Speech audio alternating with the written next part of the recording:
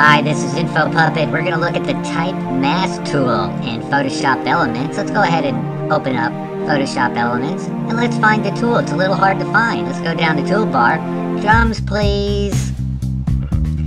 Here you go. This is now the horizontal type tool, but if you left click and hold, all these goodies show up behind it.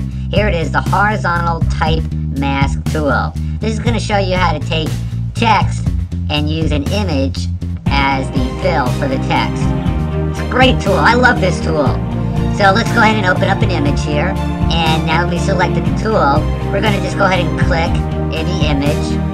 Alright, and that's now, everything turns an orange color.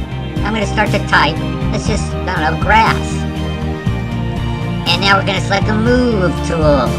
Now look, we're going to move this image. We're going to try to, but what's going on? I can't move it. Why can't I move this?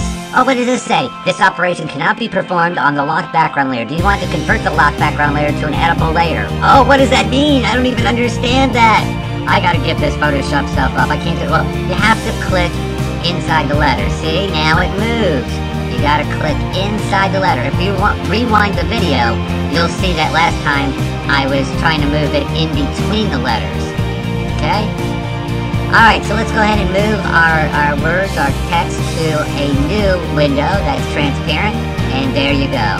That is how you use the Type Mask tool in Photoshop Elements from InfoPuppet.